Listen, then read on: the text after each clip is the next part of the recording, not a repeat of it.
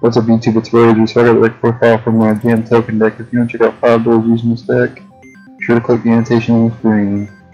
So I'm going to go ahead and go over all the cards and I'll tell you why they're in here and all that.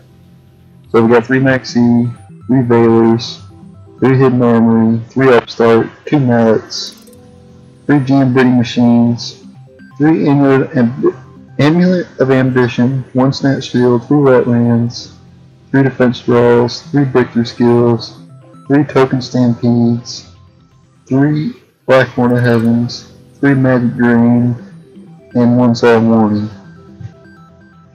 So, since what this deck does is it gets out jam tokens. If you don't know what Jam Bidding Machine does, during each of your standby phases, special summon 1 slime token, 500 attack and defense. But you cannot summon any monsters except slime tokens, but you can set. So, they're really weak, but they can be very powerful if you have Token Stampede and Wetlands.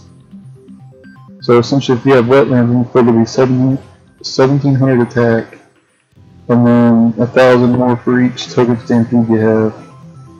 So you can get them up to a total of 4700 attack.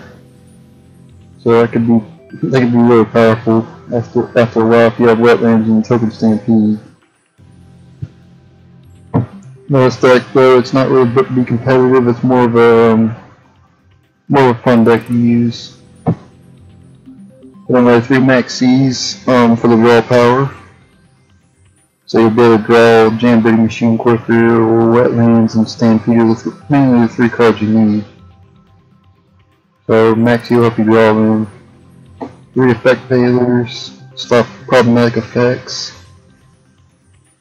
Because like Black Rose and Exciton Night, just anything above board really hurts this deck, so you want Effect Veiler in here. 3 Hidden Armories. This will allow you to add either Amulet of Ambition or Snatch Steel to your hand. Usually I add Snatch Steel. 3 Upstart for the draw power. 2 Mallets because, like I said, you want Wetlands, you want Token Stampede, and you want Jam Bidding Machine, so if you don't draw them, you can shuffle back, whatever, and hope you get them. Obviously I already went over Jam Bidding Machine. 3 Amulet of Ambitions. You can equip these on the jam tokens, and because they're level 1, so if you equip this card to them, and you attack like a level, let's say you attack a level 4, then the token's going to gain 500 attack for the difference in level, so the difference is 3, so they're going to gain 1500 attack if they attack a level 4, and if they have any higher levels they're going to gain even more than that, so it could be a very nice card for this deck. 1 Snatch Steel because it's OP like that. 3 Wetlands, obviously to boost the attack power of the tokens. Defense Draw for the draw power, and to negate battle damage 1 time, so that could be very nice for this deck. That's why I have 3 defense draws in here. 3 breakthrough skills to stop problematic effects, just like Effect Veiler. I already went over Token Stampede. Blackthorn of Heavens, stop problematic effects again. Like Black Rose, Exciton Night, get rid of them immediately as soon as they're summoned. 3 Magic Drain because spells are like Necros, good against Necros, good against Masked Heroes, so it's a very good card nowadays.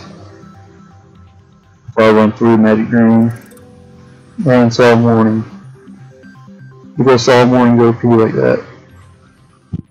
So, this has been my jam token deck profile. I want to thank you guys for watching. If you want to check out 5 builds using this deck, be sure to click the annotation on the screen. And I actually managed to beat the new Cyber Dragon deck twice. I beat 2 different players with using Cyber Dragons. So, this deck's not so horrible, it's just not really built to be competitive, it's just more of a fun deck. But you can get some wins with it every now and then. So I thank you guys for watching. Stay tuned actually, just be sure to check out my Yugioh videos on the channel, and please subscribe later.